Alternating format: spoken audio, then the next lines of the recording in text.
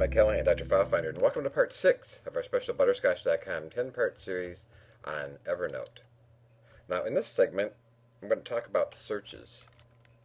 One of the really cool things about Evernote is that it's got a powerful search engine so that it can find the information you store in it quickly and easily. So, I'm in a different Evernote database, and I'm going to highlight all notebooks.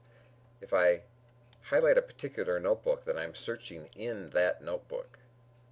So if I want to search through all of the data I have, I click All Notebooks. So we'll type in a word here in the search box. We'll say computer.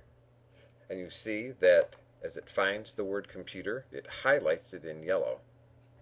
And any article I have that has the word computer will have the word computer highlighted.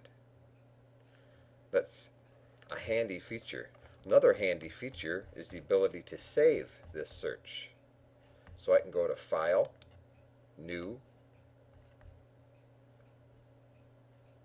Saved Search.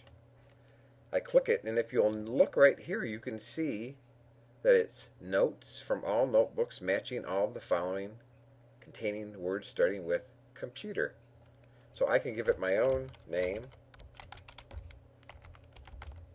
click OK, and now I can pull up that search anytime I want right over here. Now, probably the coolest thing to me personally about